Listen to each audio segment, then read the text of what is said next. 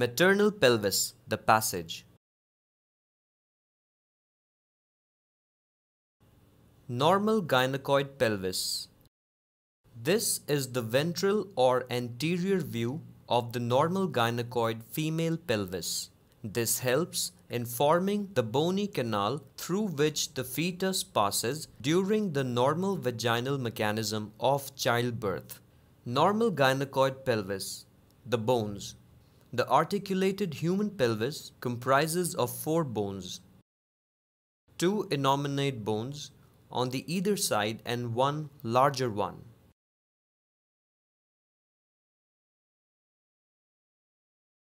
The sacrum and the other smaller one, the coccyx in the center forming the base of the spine and pelvis. Sacrum forms the rear of the pelvis and articulates with the innominate bones on the 2 sides. Each of the innominate bones is composed of 3 parts: ilium, ischium, and pubis. The pelvic joints. The 4 bones of the pelvis are connected at the 4 joints. 2 sacroiliac joints between the sacrum and the innominate bone on the either side. 1 pubic symphysis between the 2 innominate bones, and 1 sacrococcygeal joint between the sacrum and the coccyx. Normal anatomical position of the pelvis.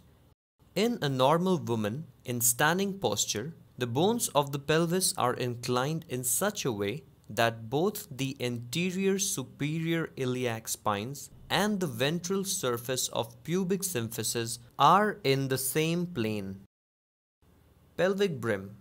The pelvic brim, or the green line, is an imaginary boundary which divides the pelvis into false pelvis and true pelvis. The false pelvis lies above the pelvic brim and has no obstetrical significance. The true pelvis lies below the pelvic brim and plays an important role in the childbirth and delivery. The true pelvis forms a bony canal through which the fetus passes at the time of labor. It is formed by the symphysis pubis anteriorly and sacrum and coccyx posteriorly. Pelvic inlet. Boundaries of the brim.